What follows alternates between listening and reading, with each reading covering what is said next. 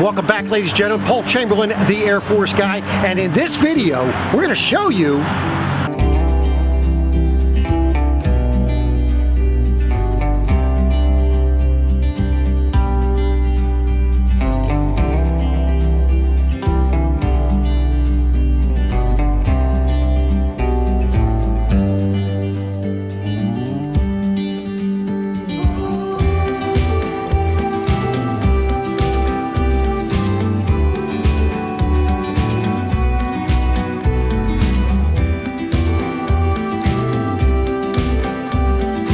the 2020 Micro Mini 2306 BHS by Winnebago. For more information on this camper or any others, be sure if you call, if you email, or if you stop by Beckley's Camping Center, you do ask for Paul, the Air Force guy. If this is the first time you're joining me, I appreciate you watching. Do consider subscribing to my channel. Click down below, and that bell right next to subscribe, that will notify you when I put up new videos. But let's get on to this camper. So your spare tire, the ladder going to the roof, it's widened frame for a rear observation camera, and also your outside shower is right here. So this is looking at the roof. Now this is a TPO material. You're not having a rubber roof. You can see you have the King antenna. Everything is sealed quite nicely up here. This is looking towards the front.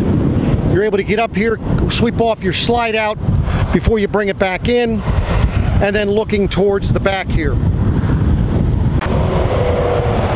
Now people ask me all the time, well Paul, are we allowed to get up here on the roof and walk around? Absolutely. The other beauty of it is you want to get up here and take in the scenery. I mean, look at the scenery you're able to take in while you're on top of your roof. So this is your door side. You have a nice big awning. It even comes out over the door. You've got the LED light strip if you need to. Outside stereo speakers so you can enjoy the music while you're sitting out here. You can control that on your phone using the Bluetooth part of your stereo. On top of that, let's say you want to watch TV out here. You want to watch a movie, maybe some NASCAR, maybe some football, whatever, baseball, basketball. You can hook your TV, plugs in 110 here, cable, or your local TV channels you can get to, and it has the backer location, so you're able to mount the TV out here and take all that in while you're camping. It makes it awesome to be able to sit out here and watch your favorite shows, regardless of what they are. Now all the Micro Minis now are coming with the adjustable axle. So you know, you can see some of these is talk about the off-road package, extreme weather package, heated and closed tanks. I'm going to go over that stuff, but the off-road package, it's going to be on all of them. Basically what you have is this adjustable axle system. So right now it's at the lowest setting, giving you the most ground clearance, as you can see.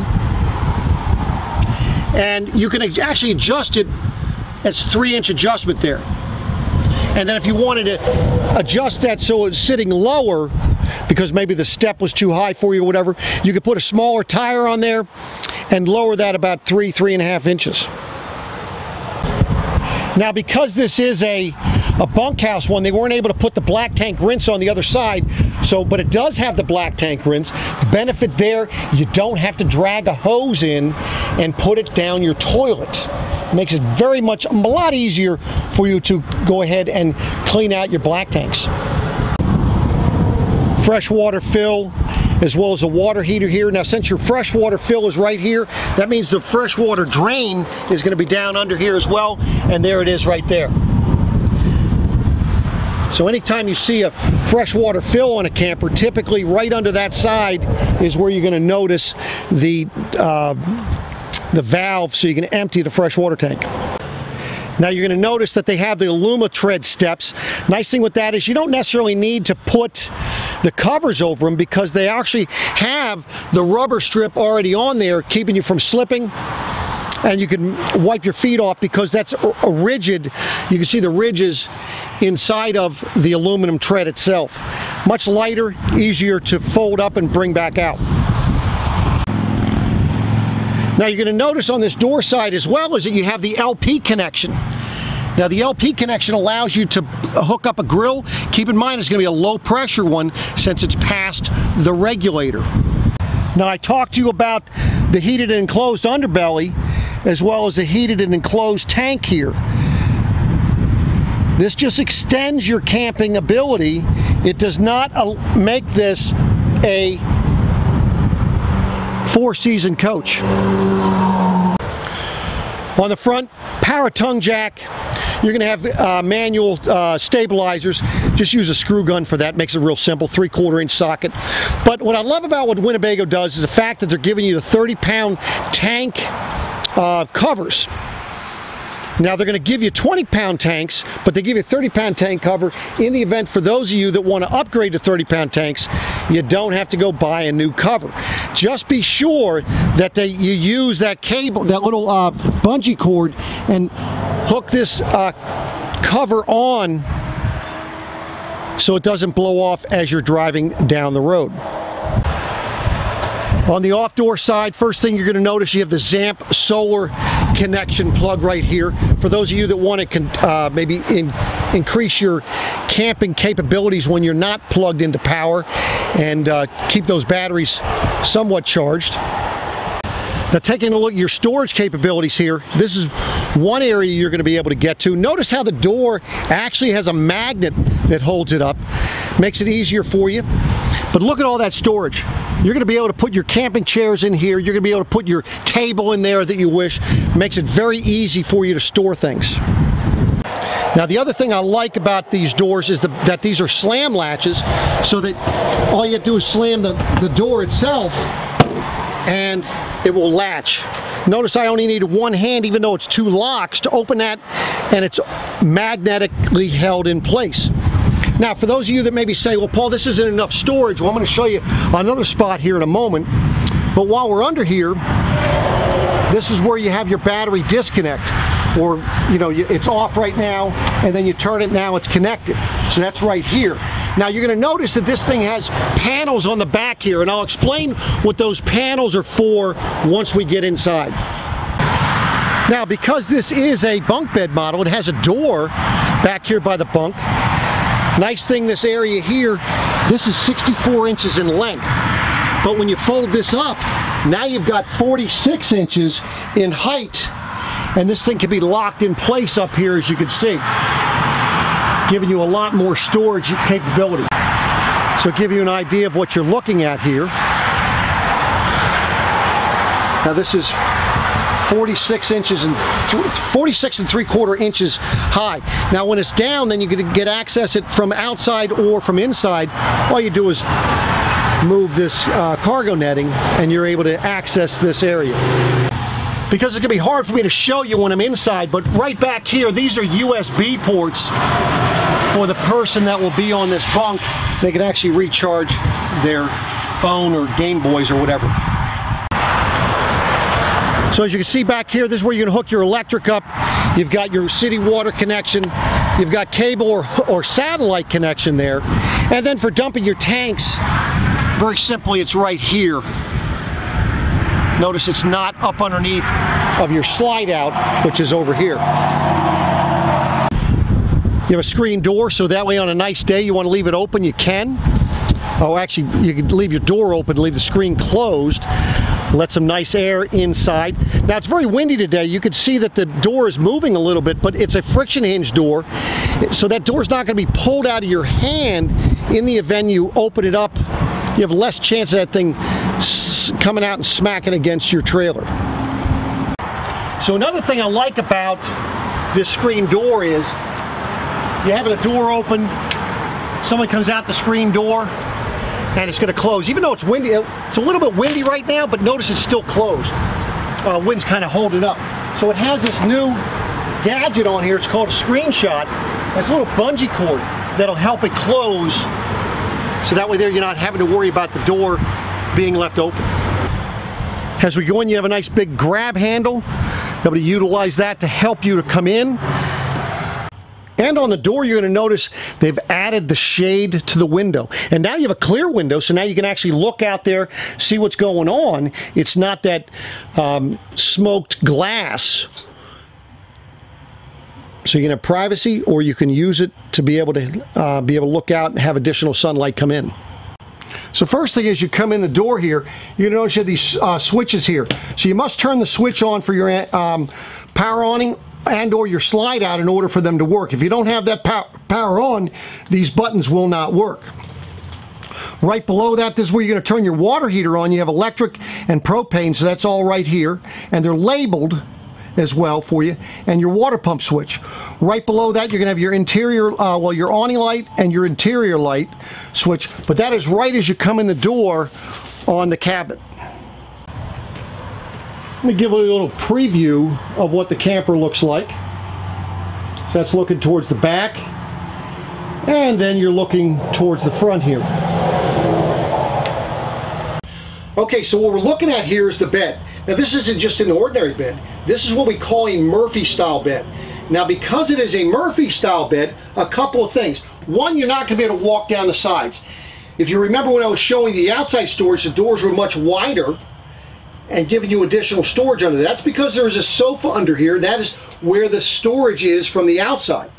Now the other thing you're going to have, because it is a Murphy bed, this bed is going to be smaller than an RV Queen. Your typical RV Queen is going to be 60 inches wide by 74. Your residential Queen is 60 by 80.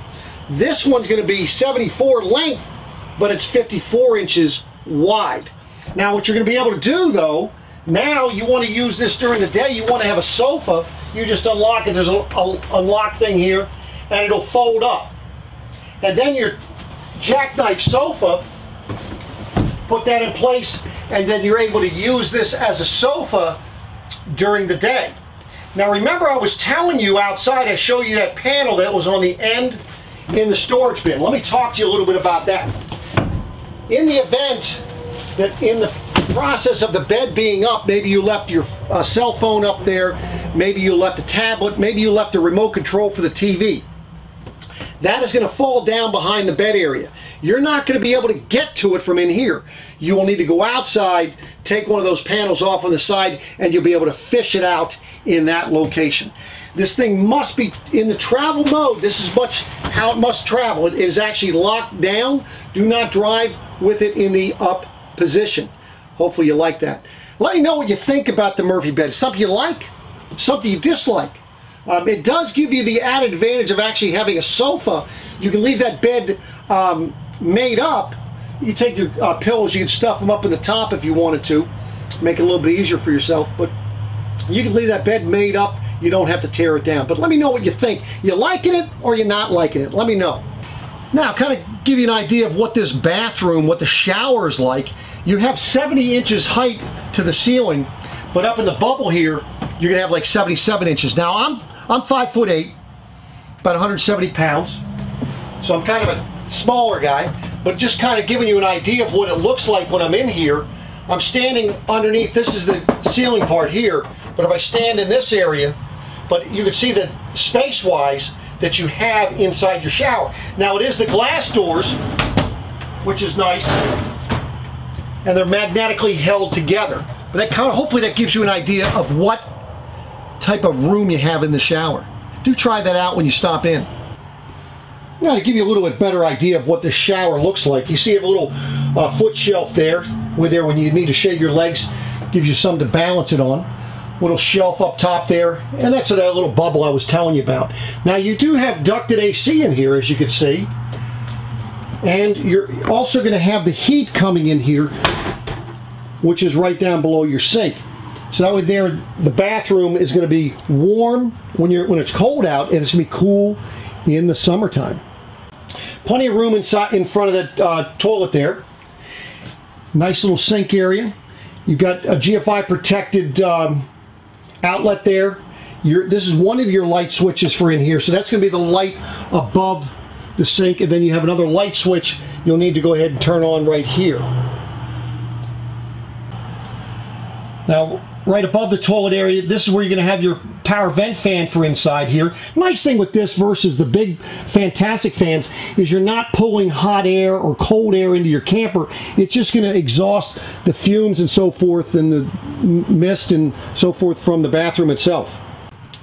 Good size in the medicine cabinet up there, as you can see. Down below your sink, storage there. and then your additional storage back behind the toilet there.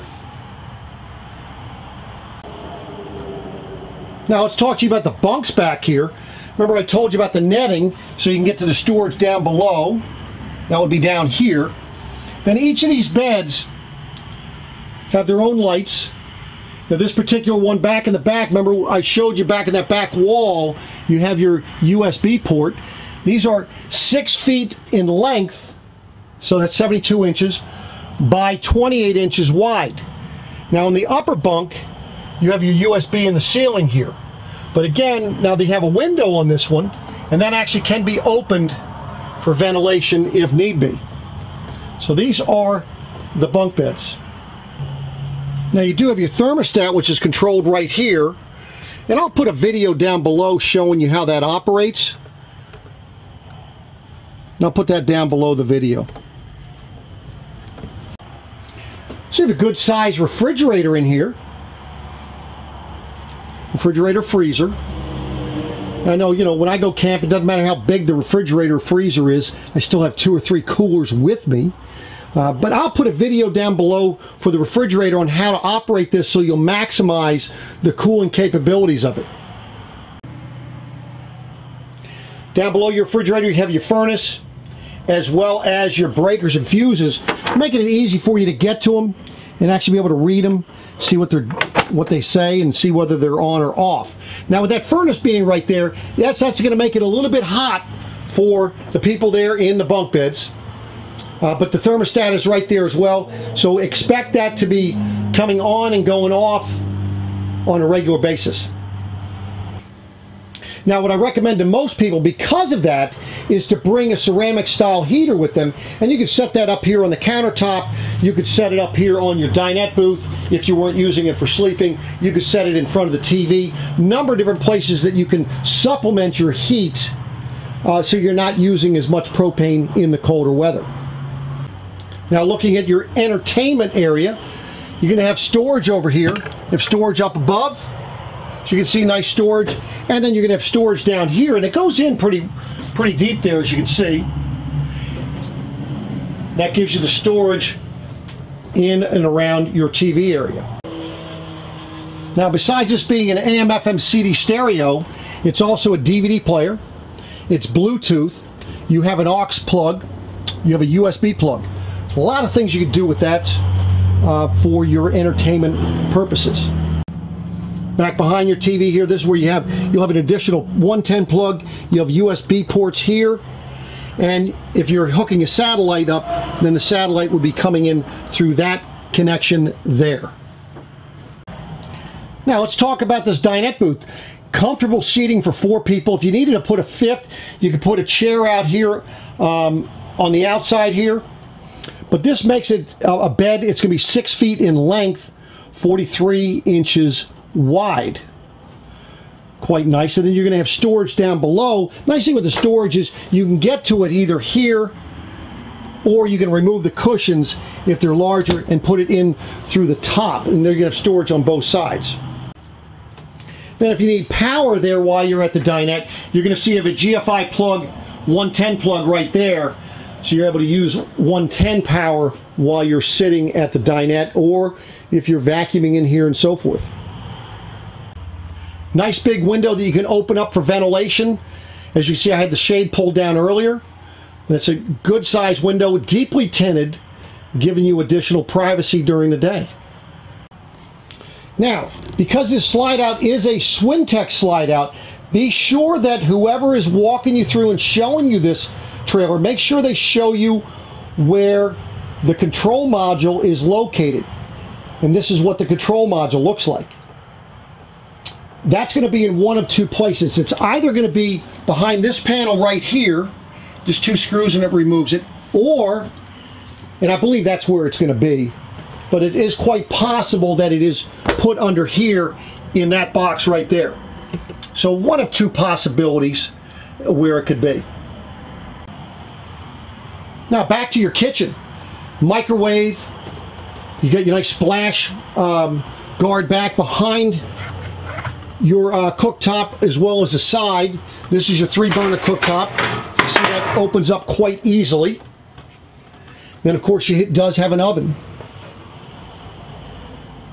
And you can actually use this stuff. Your counter space is extended by this counter extension on the end there. But take a look at what they've done also. They've given you this cool little grate so that if you need to rinse off things, you can rinse it off over the sink. And then of course you have your cutting board. You can have that on there as additional counter space, or you could remove it. Notice the high-rise faucet getting up out of the way. And then you have another window there behind your sink area. Now storage is really good up above this is above the sink, as you can see.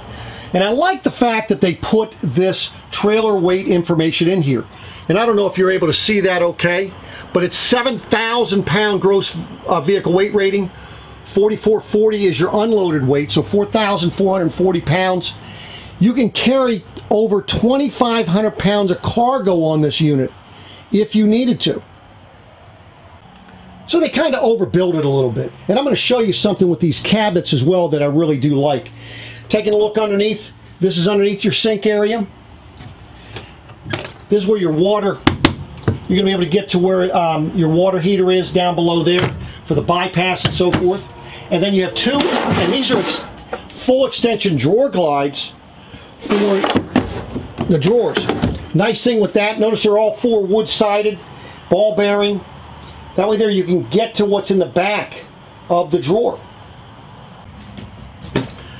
Now I know you're probably saying, Paul, what are you talking about, how this thing's overbuilt? Well, first of all, they're putting two 3,500 pound axles on this thing. But when they're building these cabinets, take a look at them. They're not built like every other manufacturer out there. It's actually solid wood core here. And I can actually take this, and I'm going to go ahead and pull on this thing here. I'm just shaking the whole camper here. It's not pulling this cabinet off the wall. Do not try that in somebody else's camper. It may not turn out too well. But White Winnebago builds theirs, that is glued and screwed. It is not coming apart. Now you might say, well, what's the big deal with that? When you're pulling these things down the road, these things, it's like a constant earthquake with these. Hence the reason why these Winnebago trailers stay together much better than a lot of other trailers out there. So looking at the bedroom area there, you're going to notice that you have a curtain that goes around. It's curved. So you can actually have a little bit of privacy. Now, contrary to what some people might tell you, that is not a soundproof curtain. But you do have a vent up above your bed, giving you additional airflow if you decide to do it. On both sides, you're going to have 110 outlets, but then on the door side one, you're going to actually have little USB 12 volt. I call them 12 volt. It's hooked into the 12 volt system. I realize it's not 12 volt, but it's hooked into the battery. So it allowing you to use those if you're not plugged into power, and when you are as well. Now on both sides, you're going to have a little place where you can hang some things if you wish to. And when I was talking about how you can't walk down the side, this is what I'm talking about. So there's on this side, and then on this side here. So it just kind of gives you an idea, but you got a little bit of extra room. You just might have to slide on down the bed. And then of course you can see the space up above the cabinets there. So there you have it, ladies and gentlemen, the 2020 Micro Minnie. This is a 2306 BHS. For more information on this camper or any others, be sure if you call, if you email, or if you stop by Beckley's Camping Center, you do ask for Paul the Air Force guy. Do appreciate you watching. And again, if you're just found my channel, please do consider subscribing. For those of you that have maybe watched my channel before, subscribe as well if you haven't already. And that little bell next to the subscribe button, or subscribe, that is if you'd like to be notified when I'm putting new videos up. Click that and you will be notified every time I put a video up. So I do appreciate you watching. If there's something in particular that you'd like me to review for you, maybe a how-to video, how to work something, by all means reach out to me. Prices, specs, my contact information will be down below this video. So thanks again. I'll be back at you again soon. Take care.